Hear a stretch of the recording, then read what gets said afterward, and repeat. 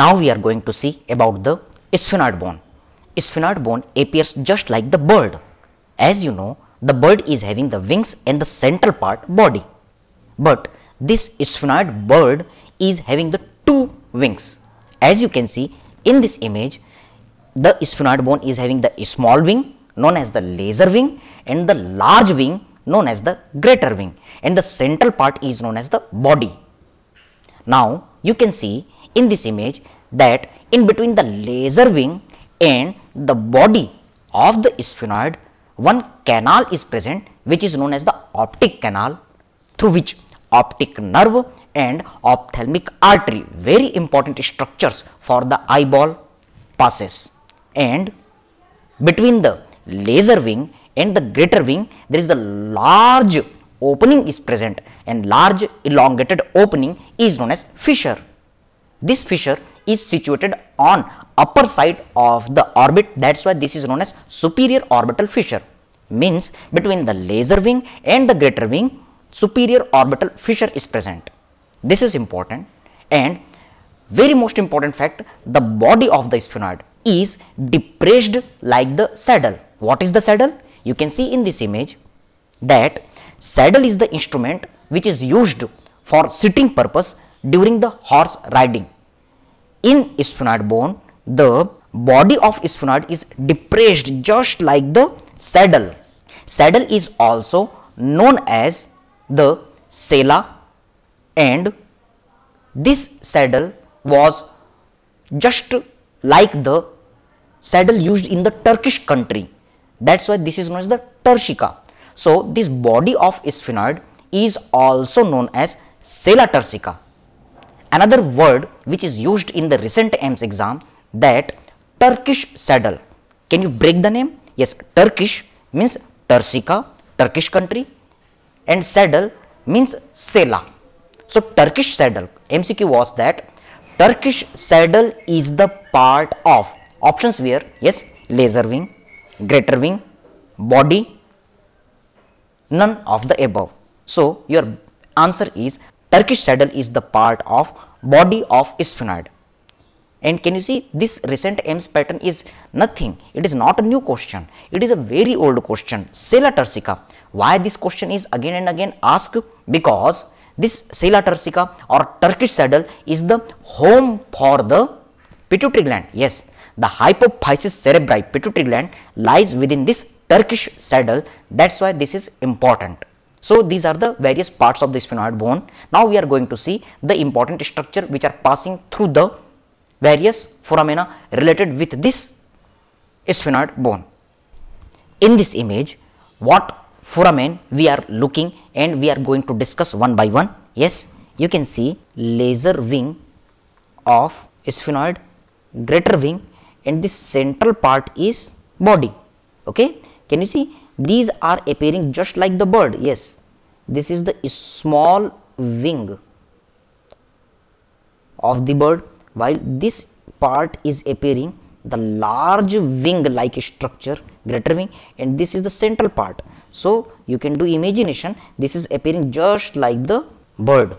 Okay, so this is the sphenoid bone. Which foramina we are going to discuss? Can you see this is small foramina which is located between the laser wing and the body of the sphenoid, that is the optic canal, and one elongated opening is located here. This is the superior orbital fissure, and here are few other foramina, like this is the one foramen known as the foramen rotundum.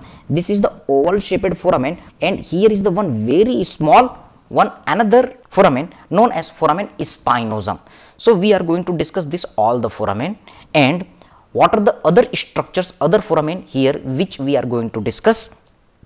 See here, this is the position of the pituitary gland, and here is the foramen lacerum which is situated at the apex of the petrous part of temporal bone. Okay, so these are the various structure. How can we remember these various foramen from midline to the lateral side? Yes, we are enlarging the image. Can you see this is the position of the pituitary gland. Suppose the pituitary gland is king. As you know, the pituitary gland is the master of orchestra. which controls all the harmonic endocrinal activity of our body. That's why this pituitary gland is considered as the king. We are making one funny trick to remember the very important foramina asked in our PG entrance exam as well as first year MBBS, as well as important for our clinical subjects. And on each side of this pituitary gland, here is the foramen lacerum. Yes, suppose we are using the terminology of the Hindi sharam. Yes, this foramen is having the terminology of the sharam. Sharam means shy in nature. Who are having shy nature? Yes, queens are having the shy nature. So these foramen lacerum, suppose these are queens because these are shy in nature, lacerum. Okay, and what the king does? Yes, the pituitary gland is king while these are queens, and the king gives rose to the queens. So what are the structures here which can be considered as rose? Yes, this foramen is the R, foramen rotundum. Just posterolateral to this, there is a one oval shaped foramen. This is the O, foramen oval, and just posterolateral to this foramen there is the another small foramen, that is the foramen S, foramen spinosum. And as we know, through the foramen spinosum various important structure passes. One of them is emissary vein.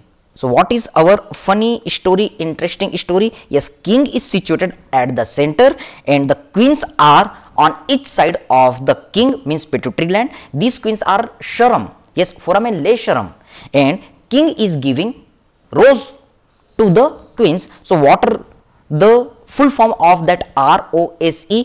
R for foramen rotundum, O for oval foramen, S for spinosum foramen, and E is indicating the emissary vein. So these structures are the most important fact for this cranial cavity, frequently asked for the cranial nerves and various structure passing through this foramen.